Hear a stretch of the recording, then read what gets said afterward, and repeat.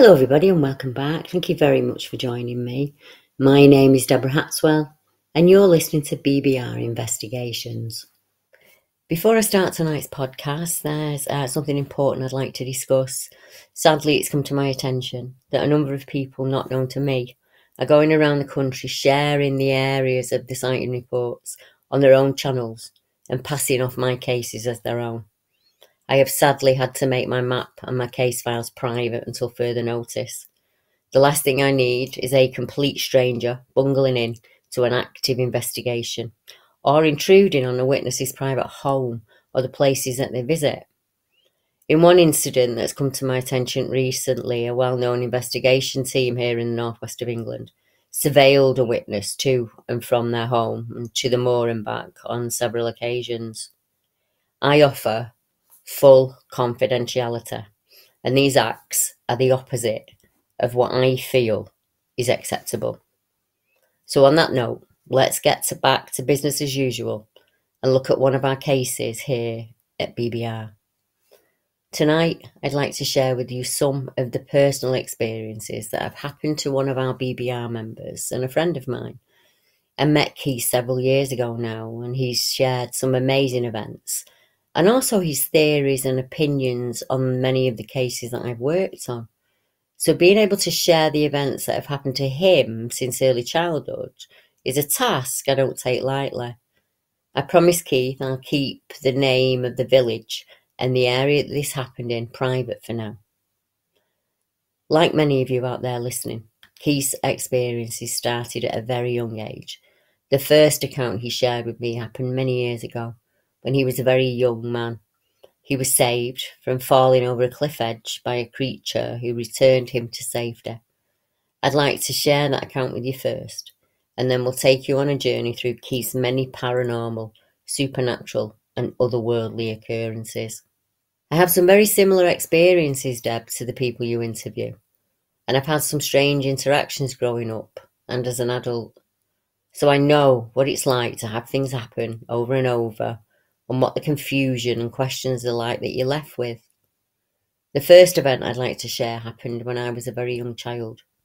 At the time, I was playing in the field behind my parents' house, which is close to the coast in the northeast of Scotland. I was around the age of 4, maybe 5. It would have been in the 1970s. I think 72, 73, something like that.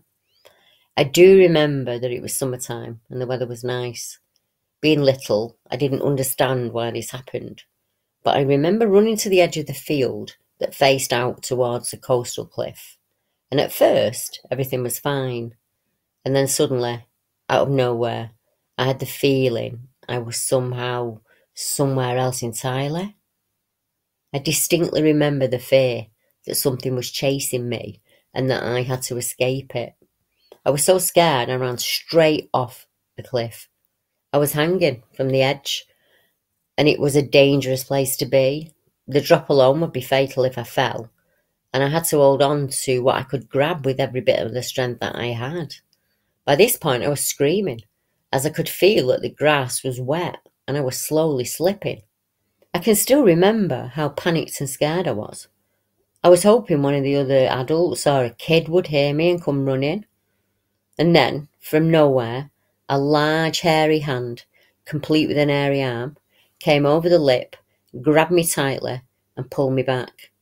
It lifts me up, carries me back to the safe part of the cliff.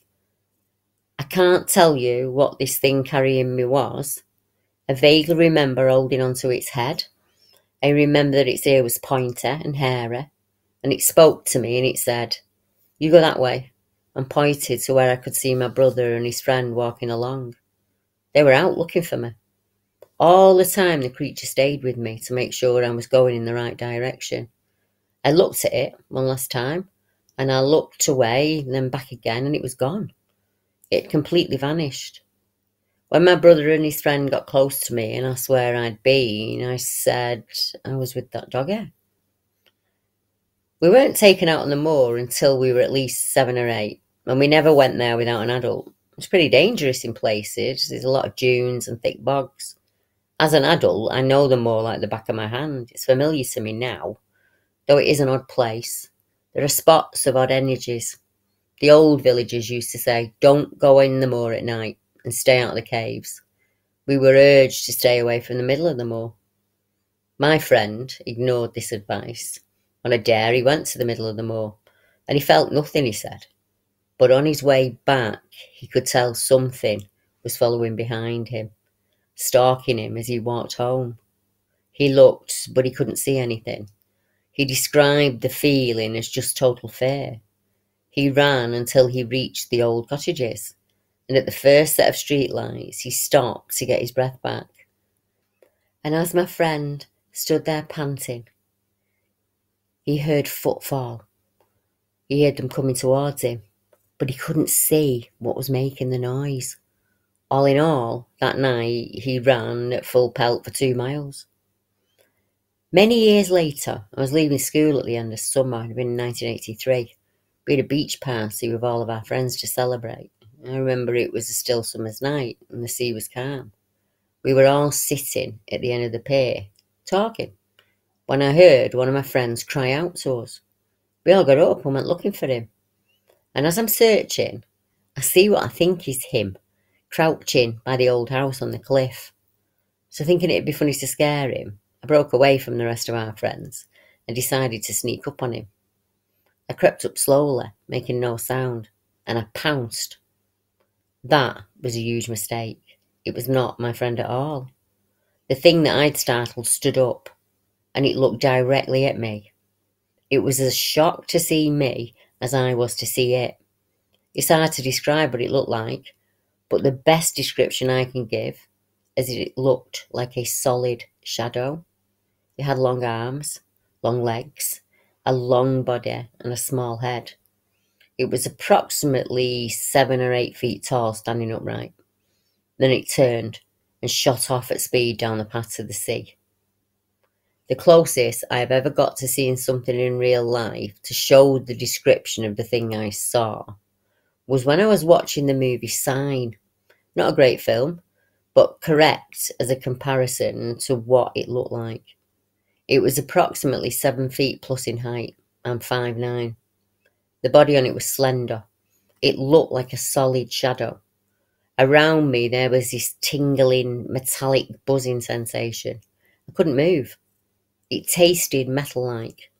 It turned and ran like the wind, down into the dark path of the quarry, and it seemed to fall forwards, running on all 4 of its legs. And as it pulled away from me, I started speaking, almost as I'd clicked back into that moment. And I don't know why, but I ran after it, shouting my friend's name. I followed it into the dark. But once I was alone in the darkness, I was filled with absolute terror. I spun around and ran back up the dark pathway as fast as I could. Then I ran down a flight of steps and across the road. I'm running back up the path, heading for streetlights. I'm flying. I was terrified. And something was behind me. And for the second time in my life, I feel the same terror of being caught. Everyone has gone, and there's no one in the lower town. And this thing runs down the steps and jumps them, and it moves across the road to the old steps leading up to the shop. Almost as it reached the correct distance, it spoke in my mind. It said, "You're safe." And at the time, I didn't really even realise that. I was thinking to myself, why did I run? My sister said for many nights after this, I would wake up screaming. All my friends were at the top of the village, and I was somewhere else entirely. And I'd lost about 15, 25 minutes in time. As you can imagine, lots of nightmares followed this experience. I also have an irrational fear of werewolves. I've always had it. They terrify me. I've been a keen person to be interested in Bigfoot, dogmen, paranormal UFO events due to the things I've experienced. I've spent my whole life, like you, Deb, trying to make sense of it all. And sometimes I'm convinced, whatever these things are, they keep tabs on me. And they keep tabs on other people too. I understand what Keith has had to endure. Some of the events in his life would terrify many an adult, let alone a young man. It's hard enough navigating life and her obstacles as it is. Throw in some extraordinary events that happen to you often, and confusion hits a whole new level. I remember being torn between asking my friends if weird stuff happened to them or keeping my secret, just trying to figure out why me all by myself. Looking back with hindsight, statistics and my experience in this subject tells me I would not have been the only child experiencing paranormal activity from a young age that went to my school. And that's why it's so important we share our experiences as adults if we can. I needed a podcast like this when I was a teen. It would have given me an identity. One, other than the mixed up kid nobody ever really liked. Myself and Keith have chatted on and off over years, and it was only recently that I asked him if I could share some of the things that have happened to him, as I know there are other folk out there that will identify with the situation he's found himself in and may have experienced something similar themselves. Or for others who've long forgotten about an event, when suddenly a new picture, a place, a scent or a smell suddenly remember something lost in the depths of time. That can be even more confusing. I'm often asked how. How could we have forgotten that, Deb? How could we have forgotten something so obscure? The mind is an amazing thing. And that's what happened to Keith when he was online one day, and he came across an image carved from a tree.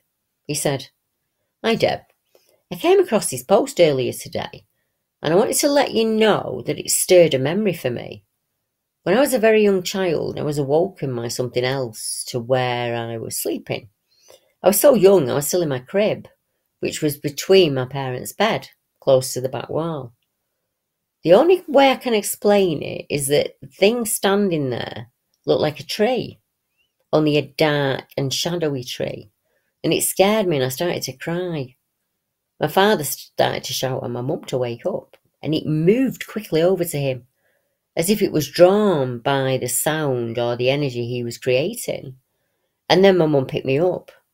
I don't remember much from back then, but that tree thing I see as clear as day in my mind. The carving that I shown you looks exactly like it, although the head on the thing was more upright, not horizontal." Keith went on to add, "It moved as if it was flowing. My father was so shocked, so without realising, he hit out at mum to wake her up, and he instantly lost interest in me when this happened. I don't know how young I was, but I do remember that I was in my crib, just at the standing up by yourself stage. It went straight to my dad. Now looking back with hindsight, I would say it moved like an octopus. The whole event was sketched onto my memory." The tree sculpture that he showed me actually represents the word mother, the creator, in old Arabic and Swahili culture. Over the years, Keith had mentioned some UFO experiences to me, and I asked him to elaborate a little bit and explain more about what happened during those events. And he did. He said, "I remember walking to work one morning, probably 2008. I'd leave about 5 a.m, so I was in time to catch the bus at 6. It was still dark as I cut over the moor, because it was much quicker going that route than going by the road. And as I was nearly at the gate, I saw something move in the sky above me. I stopped and I watched the light for a little while. Then I headed off on my own just to catch the bus. But as I reached the other gate, I was overcome with a sudden migraine headache. It was so intense, I fell over onto my back. And I'm looking up and I saw an almond-shaped object up there above me. And it was no longer dark. The whole sky had changed. It was now like a dim violet colour. My whole head was pounding. It was really painful. And the almond-shaped object just shot off into the sky, and it was gone. The headache stopped as the light left, so I got up on autopilot and went to catch the bus. One of the villagers stopped to give me a lift to town, and he took one look at me and drove me straight back home, saying, "You're not going to work like that, Keith." On arriving home, I looked in the mirror. My whole body was very pale. My expression did have a look of illness, like I was recovering from a bad case of the flu. I took a week off work before I was able to go back. Though this may or may not have anything to do with this event, I feel it does. I think there's an incident that seemed to tie into it, Deb. A few weeks before I was hit with that headache, the weather forecast was forecasting strange weather anomalies in my area. It was really odd, as there was no thunderclouds or any lightning storms. But as I arrived close to the same gate on the moor, myself and some of the other villagers waiting on the bus saw lightning strike repeatedly on the same spot on the moor. We were parallel to the road, around 3 miles inside the moor at that point. Me and them just walked home. We noticed the same thing was happening out on one of the rocks that sticks out in the sea. I got home, I watched the lightning from my window. Then I went to the headland that overlooks the fishing village to get a view of the rock. And sure enough, the lightning continued to strike at the same spot. Then something nipped the back of my leg. I turned and I saw that it was the farmer's sheepdog. He tugged at my trousers and then herded me back into the village. Every time I tried to go back to look at the lightning, he blocked me. I got the impression I was being told to go home, so I went. And the dog then walked back to its house, keeping an eye on me the whole time. The lightning continued in the same place, on and off, for most of the night. Another odd thing was there was no rain or thunder. It wasn't weather that was causing the lightning. The tribal folk say that they travel in the lightning. The weather office said it was just high-level atmospheric weather. Camping was a way of life for us. We saw the northern lights many a time. They'd cast down from true north, multicoloured and beautiful. But the oddest one myself and my friends saw was a large meteorite with a curling twist of smoke, and it lit up the horizon and then disappeared over it, and we heard a loud bang and a hiss. The following day there was a Royal Navy ship sat out there in the same place, and we knew the difference. The other thing we saw was a narrow band of light that was going from west to east. I reckon now it was one of their travel bands, maybe. The next time I spoke with Keith, he asked me if I'd ever had an out-of-body experience and went on to explain that he had. Deb, have you ever had an out-of-body experience prior to seeing the things you saw as a kid? I did, when I was 2.5. It happened before the incident with the thing close to my crib. Keith said, I remember as I passed over, I was in a blue column of light. That light loved me, and I loved it.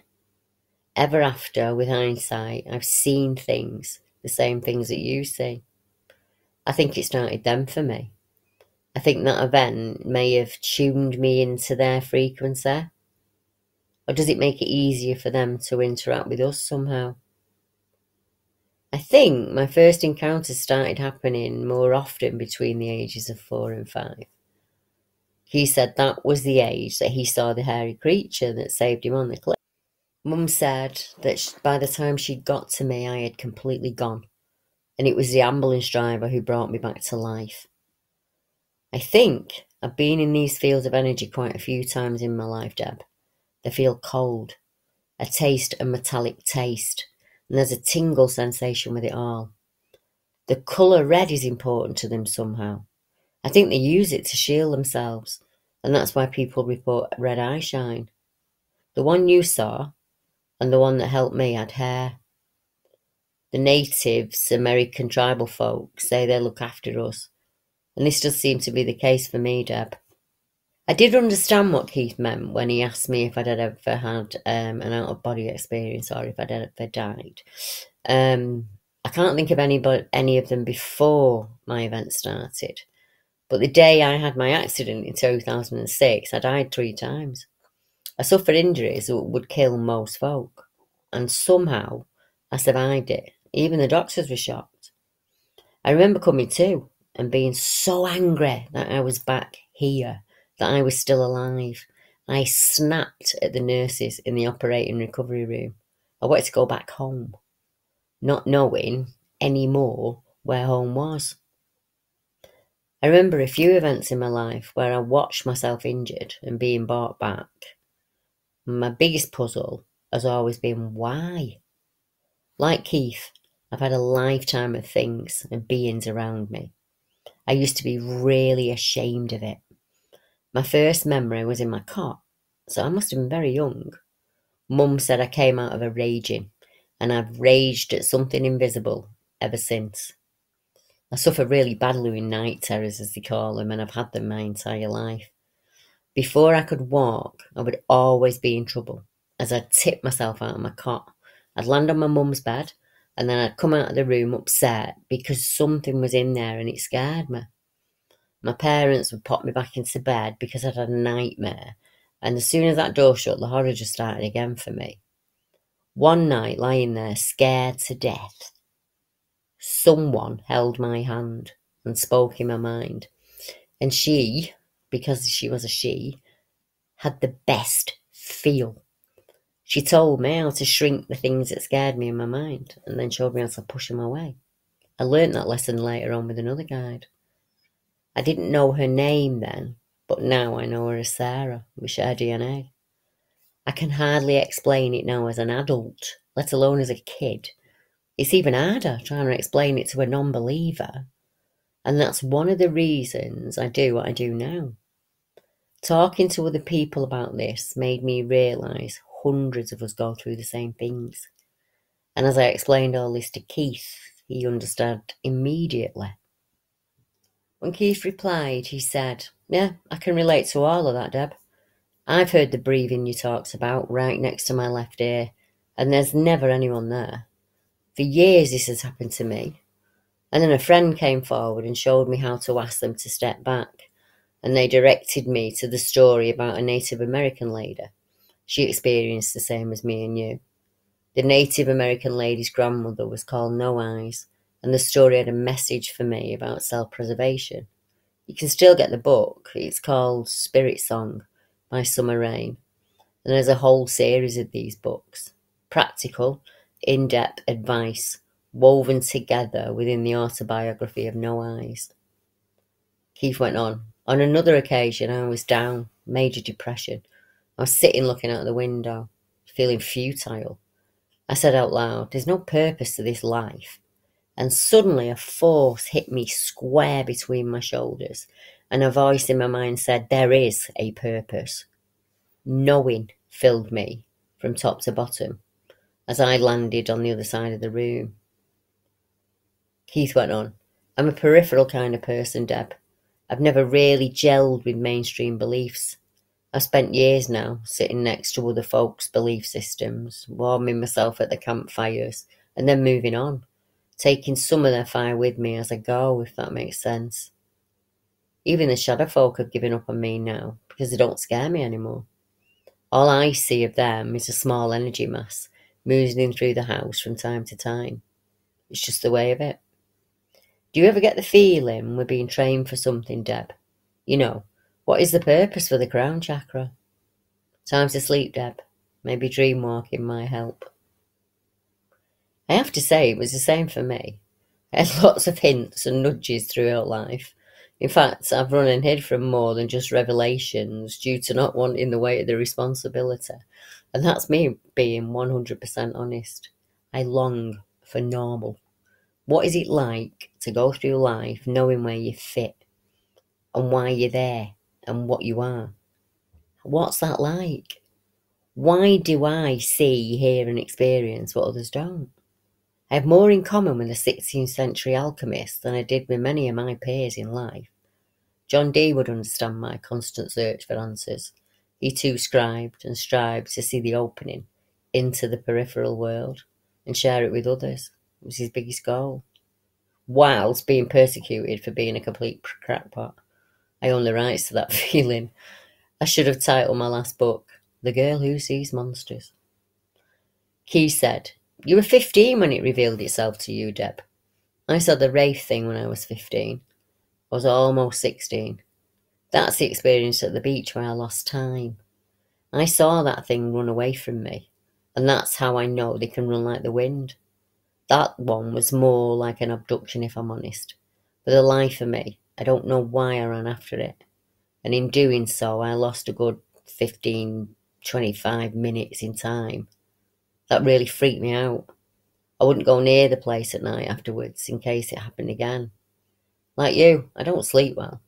My family say I scream in my sleep, but I have no memory of it waking up. Seeing that thing as a teen is the one incident that made me start studying this stuff.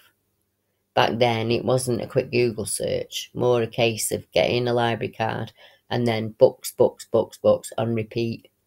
I'd read everything, he said, from mythology, religion, spirituality, mathematics, which in itself is an odd one, he said. My brain's dyslexic with numbers, symbols, reverse letters and numbers. I'm useless with all of that.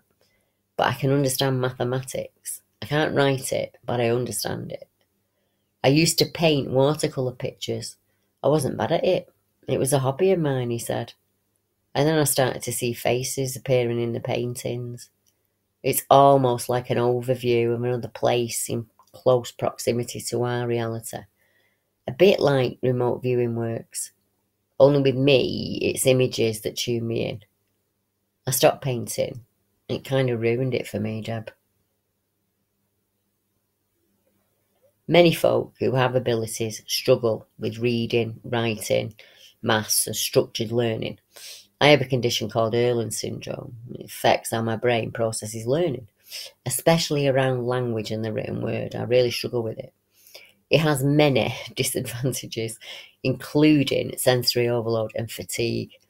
I had to teach myself how to tune the words in on a page because I see the white rivers that run between the words rather than the words themselves. They're normally a bit blurry. Like wearing your parents' spectacles when you're a kid and then trying to read a book. That's what all written text looks like for me. And I cannot do even the simplest of mathematical problems. But on the flip side, it has its advantages. I remember everything. I remember everything I read. And I can read a map or an area like a topographical expert. Our brains are what I call neurodivergent. We work on the peripheral. We access and process things differently than most folk. Or I should say, most folk think differently than us. I see what ordinary folk see as quirky or weird as an advantage now. I used to be so ashamed of it. Life is a whole spectrum, and it takes all sides and shades of that spectrum just to navigate your path. Don't make it harder for yourself as I did. Don't run from it. Don't deny it. Lean into it. Be proud of it. Accept it. And look for answers your own way. Keith said, many years ago when I was much younger, Deb, I was with Mum and the family and they were watching one of the Apollo rockets launching. And Mum said I was drawing something and not paying attention to the TV at all. And she said, Keith, watch the rocket.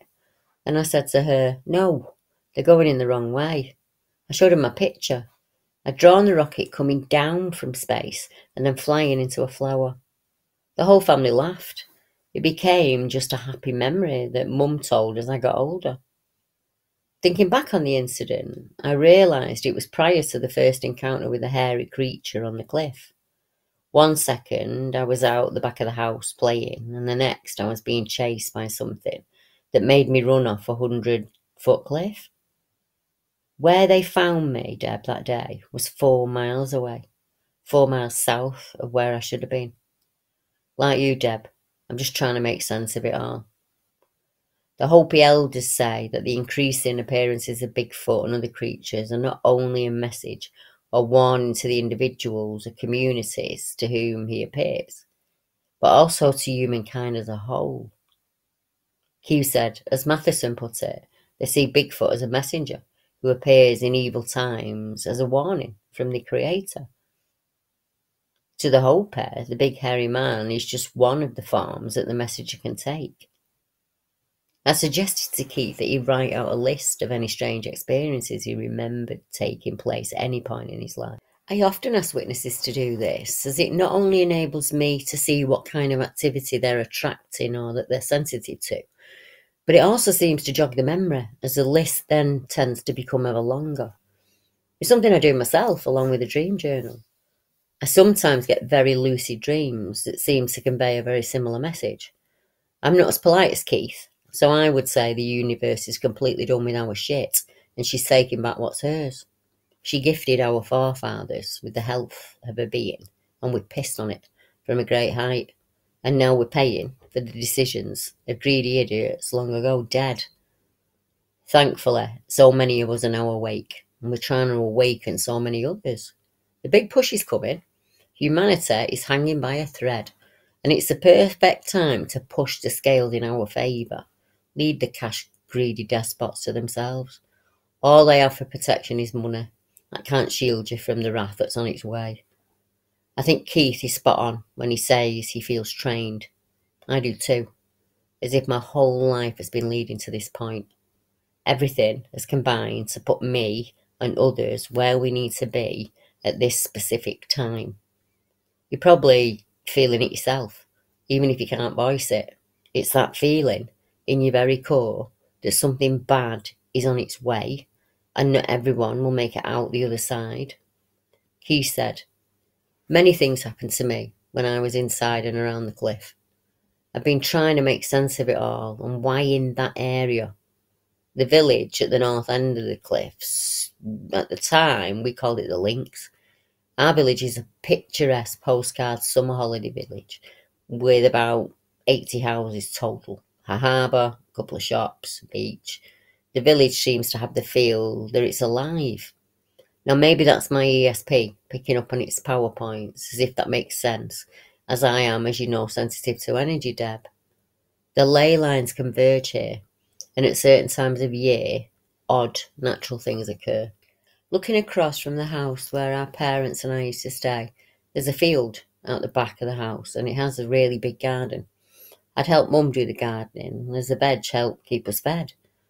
Often, at times when I was digging, I became aware that I was being watched. This, for the most part, happened just to start with. I wasn't quick enough back then to catch them out, but I learned the trick of using my peripheral vision to find them without moving my head. You slowly rotate your sight to where they are. Now I see them plainly.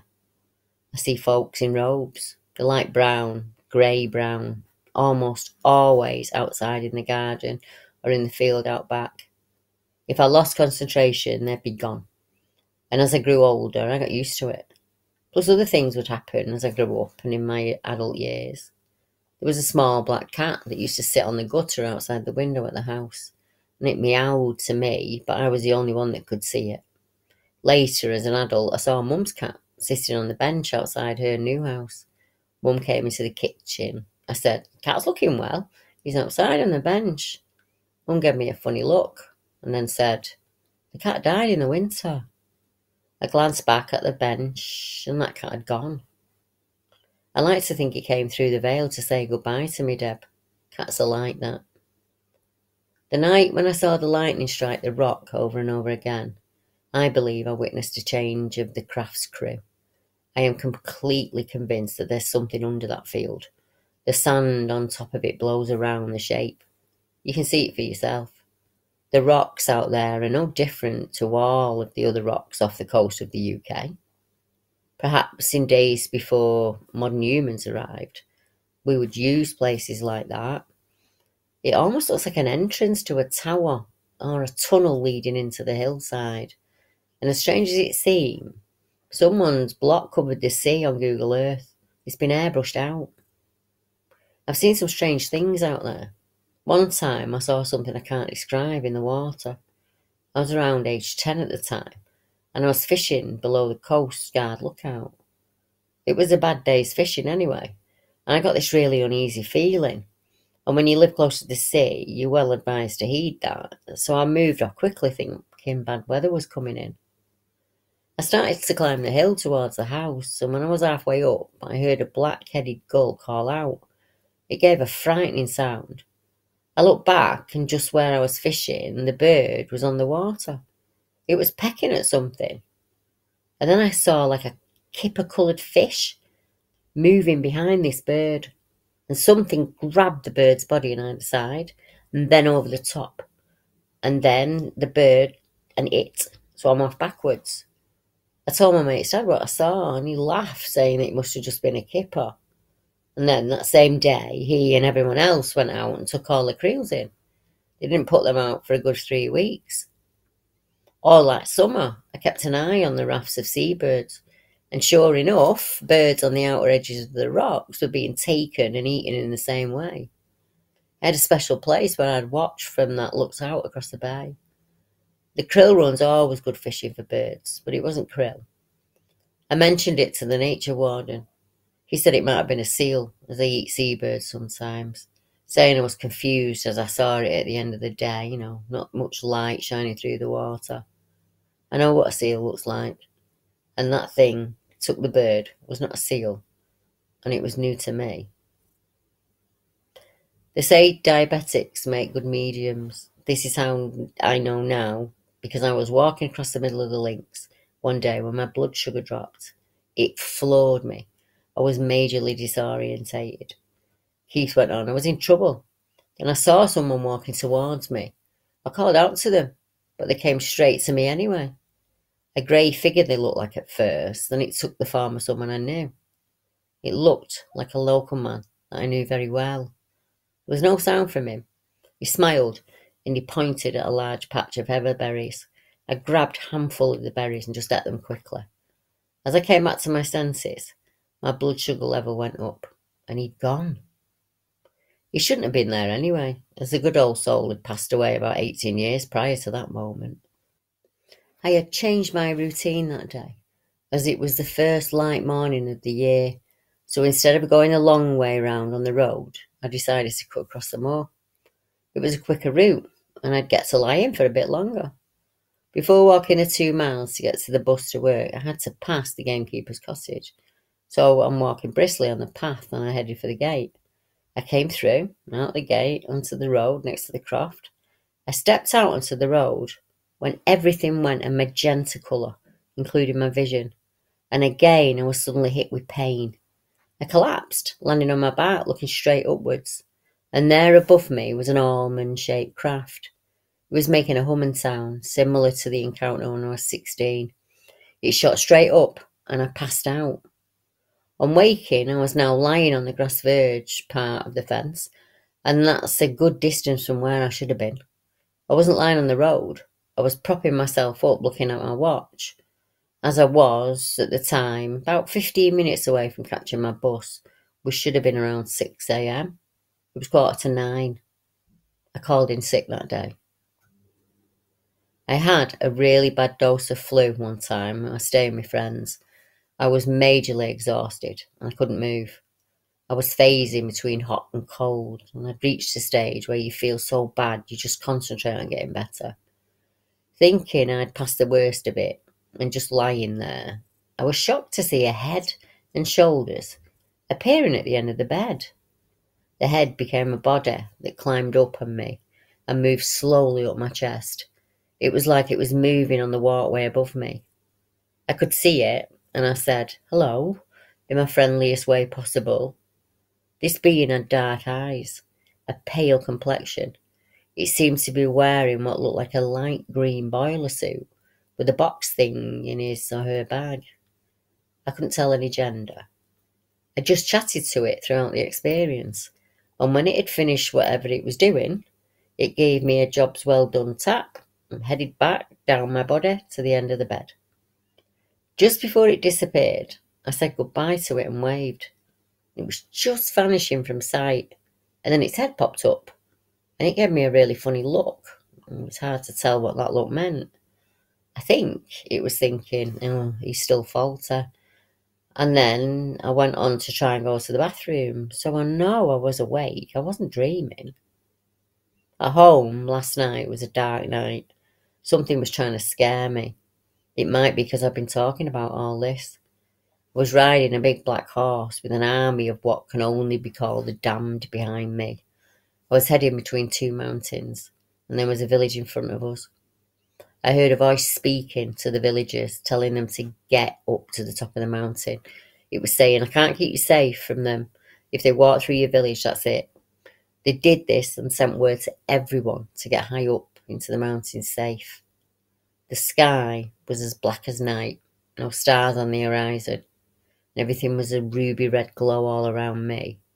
And then suddenly, I'm standing at the bottom of the hill, and someone I knew was there, and she said to me, "It must be June, Keith." And then I felt something was interfering with the feed, for lack of a better word. My alarm went off. Any of your folks around you, Deb, know anything about dream interpretations? I saw a huge black hound on the estate years ago. It was really big and bulky. I tried to entice it with treats and the like, but it wouldn't have it. I asked around if it belonged to anyone, and no one had seen it or knew where it was from. It's not the first large hound I've come across. They're often in my dreams. Growing up, I'd see a large white wolf running beside me, predating like in the Game of Thrones. I saw a grizzly bear once in the dream. I asked if he was a totem. He just sniffed me, grunted and walked off. I was sitting at my window one morning when I saw something falling out of the sky. As it got lower, it was a grey disc. I thought, crap, it's going to land on the village. Luckily, it flew over and then landed over the horizon. I watched the vanishing spot. It skipped as it hit that water. And for a short time, I saw a glowing, orange, perfectly round disc rise above the horizon and then fall back down. It was an awesome sight. In my old house, it was about 11 miles from sea level to the horizon. It kind of all tied together, I think. I think there's a landing site offshore. I question if there's a crew change, maybe, or a lightning cargo port, I don't know. There is a quarry with a really big cave behind it, and it's dangerous from all the earlier blasting, so it's out of bounds. No one ever goes into it. The Wraith that I saw was on the path to that quarry. I now believe that was a catch and release, similar to what we do with animals. But we forget, to some beings, we are the animals. One more odd event happened when I was walking home from my friend's house, and I stopped at the bottom of the hill.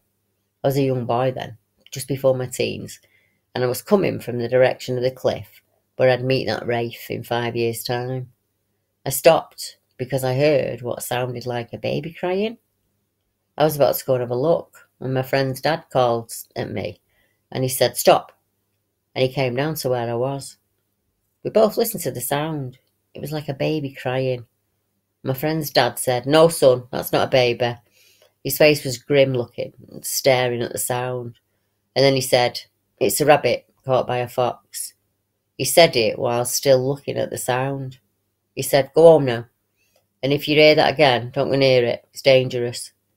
He went back to his house and then waited at the door and watched me until I was safely in my house. I stuck my head out and I looked back and I saw his dad go back into that house. I think they took the form of someone I knew and trusted that day to make me calm. He definitely wasn't a fox or a rabbit, or maybe by the look on his grim face he knew what it was, or he'd heard tales of what it might have been. There are many tales from the surrounding area. The worst one for me being the sea wolves that hunt the shores and cliffs, hunting to eat and devour unwary folk, especially when the wind's howling and the sea's running high. The sound I heard that night has been heard all over the world. It's used as a lure. Bigfoot makes that sound. Dogmen make that sound. It's to draw you in. As you said many times, Deb, why me? Why you? When you share on some sites, they say, well, you weren't taken, so they must want us alive for some reason. And they say we're the lucky ones. But they keep tabs on us. Why they keep tabs on us beats me. The older villagers knew. They were aware of them. They talked about them. There aren't many of them left now, and I live somewhere else. They're still watching. I've seen the small ones. The big ones come in like the other night and just watch. They move amongst us, and occasionally, now less often, I see the robe figures, usually following other folk around. Thankfully they can't see them. Why us, Deborah? Why us? I think this is a good place to leave things for this week. I think we have a lot to ponder. I would like to thank Keith for allowing me to share his experience with you all, and for our many chats backwards and forwards. So for now, I bid you farewell, and I will be back at the same time, same day next week, with more cases from the BBR investigation files. Good night, everyone.